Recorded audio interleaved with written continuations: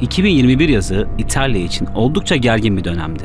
Tam 150 cinayetten sorumlu Sicilyalı mafya lideri Giovanni Brusca 25 yıl hapis yattıktan sonra serbest bırakıldı. İtalya'da herkes böylesi bir canavar dışarıda nasıl dolaşır demeye başladı. Brusca, İtalya'nın en ünlü yargıçlarından Falcone'u bombayla öldüren isimdi. Onlarca cinayet, yüzlerce farklı yaralama, tehdit, şantaj, adam kaçırma ve daha neler neler. Kısacası aklınıza gelebilecek tüm suçlar onun için gerçekten fazlasıyla kolaydı. O, Sicilya Mafyası dendiğinde akla gelen ilk isimlerden biriydi. Bugün bu mafya söz konusu olduğunda aklımıza gelen diğer detayları da konuşacağız. Size dünyanın en köklü mafya oluşunu anlatacağım. İtalya'da yaşanan gerçek Kurtlar Vadisi'ni konuşmaya en baştan başlayalım. İçeriye geçmeden yalnızca birkaç saniyenizi alacağız. GZT olarak yaptığımız işi seviyoruz ve çok çalışıyoruz. Amacımız da GZT YouTube kanalını 1 milyon aboneye ulaştırmak. Bu da sadece sizin katkınızla mümkün. abone ol butonuna tıklayarak 1 milyon yolculuğumuzda bize destek olabilirsiniz. Bir kişiden ne olur demeyin. Bizim için çok önemli. Şimdiden teşekkür ediyor. Ve hemen içeriye dönüyoruz. başlayalım.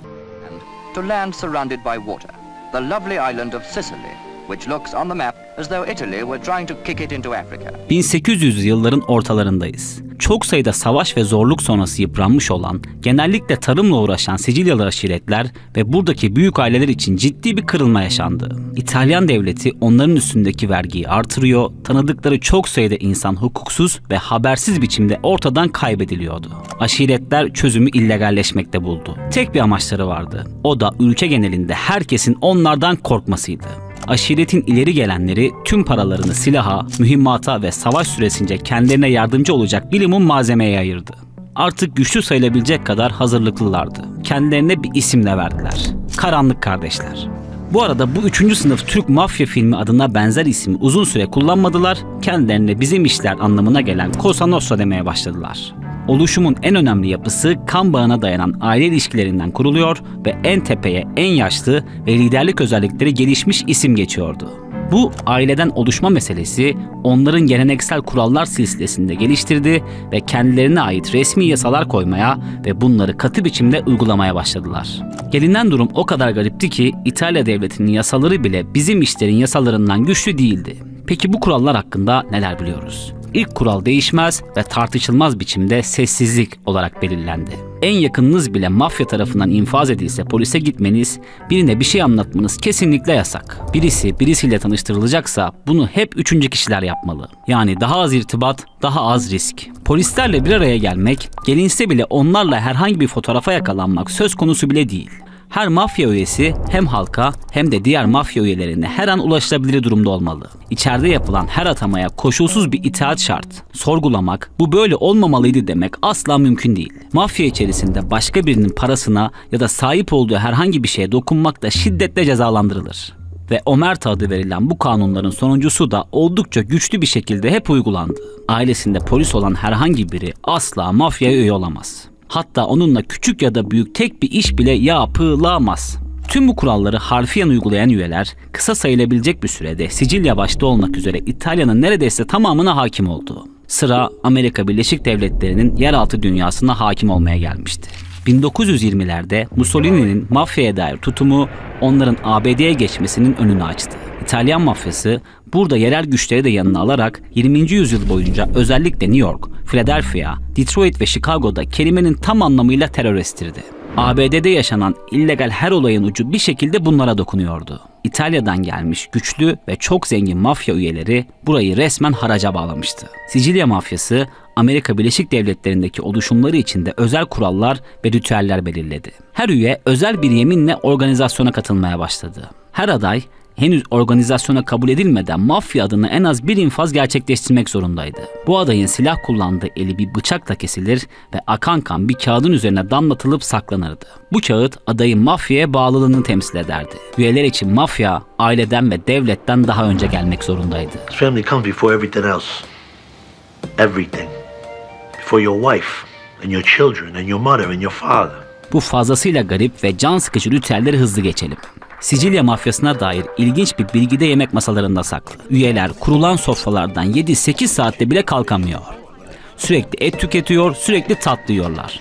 Hatta Cosa Nostra içine sızan FBI ajanlarının görev süreleri boyunca ortalama 30 kilo aldıkları dahi söyleniyor. Dünyanın en illegal oluşumunun oldukça güçlü bir hiyerarşik yapısı da var. Bu yapıdan da bahsetmek istiyorum. En alt kademede çete üyeleriyle birlikte vakit geçiren, suç işleyen, kurallara uyan ancak henüz aileye tam olarak girememiş gangster sınıfı yer alıyor. Bunlar henüz yemin etmemiş olanlar. Onların hemen üstünde yemin törenine katılmış ve artık ailenin bir parçası sayılan askerler sınıfı bulunuyor. Bunları zihnimizde fedai olarak kodlayabiliriz. Bunların üstünde de kaptan anlamına gelen kapolar bulunuyor. Kaptanlar kendilerine verilen bölgelerdeki asker ve şefleri, hatta tüm düzenin işleyişini kontrol ediyor. Kendilerine gelen tüm emirleri alt kademelere iletmek de bunların görevi. Kapoların üstünde consigliere yani danışmanlar bulunuyor.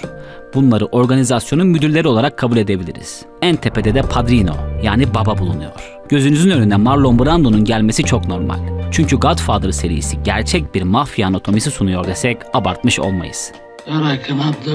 Sicilya Mafyası'nda hiçbir asker kolay kolay liderle temasa geçemez. Hatta çoğu zaman askerler padrino'nun kim olduğunu dahi bilmez. Padrino emrini kaptanlara, kaptanlar şeflere, şefler askerlere iletir. Bu silsile sayesinde en tepedekinin suçla ilişkisi tamamen kesilmiş olur. Evet, artık Sicilya Mafyası'nı biraz daha yakından tanımış olduk. Girişte bahsettiğimiz Bruska meselesine dönelim istiyorum. Onun serbest kalması oldukça belirgin ve cevabı zor bir soru meydana getirmiş oldu. Sicilya Mafyası göz ardı edilmemesi gereken bir güç mü, yoksa eski varlığından eser kalmamış bir şehir efsanesi mi?